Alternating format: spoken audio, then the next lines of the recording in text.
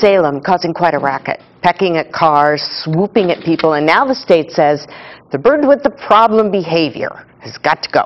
News Channel 8's Erica Harquist spent the day in Salem at the office plaza. The bird has been calling home. Erica.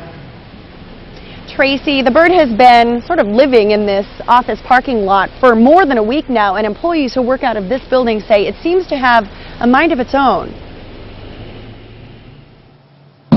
Well, there's not much you can do to stop one of them. It just comes right up to the truck, right outside in the parking lot. I mean, we'll walk by and you can hear him clicking on the glass. You know, he's got a big beak. The people who live and work around here are no doubt familiar with this pecking seagull. I've always thought seagulls were nice, but perhaps no one more familiar than Don McPherson. Maybe he does have a little mental illness or something. I'm going to show you the video. He came to work this weekend and took this cell phone video after he saw a shredded newspaper out front. When he jiggled the door handle, the bird didn't budge.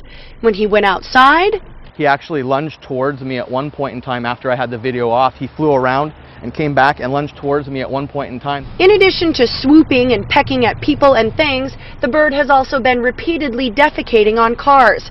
Employees say the bird prefers one man's Volkswagen Passat. I'm not sure that I see it. And will sit there not scared when the man walks up to his car. He'll peck at the doors and at the windows on the vehicles. It's caused Buddy a few wash jobs. Employees even put up this yellow balloon hoping to scare the bird away. Oh my gosh, what's this balloon for? I thought maybe we were celebrating something. But why is the bird here? And it probably stays around because we feed it sometimes. It knows you're eating, so we throw out bread for it.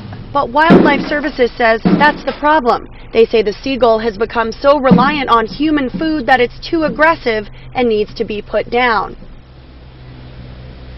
And one employee here told us she's really upset that the bird is going to be euthanized, and she suggested why not relocating the seagull to a wildlife sanctuary. Well, Wildlife Services here in Oregon says that's not a solution. They say relocating the bird only relocates the problem. They tell me the lesson here is just don't feed the birds.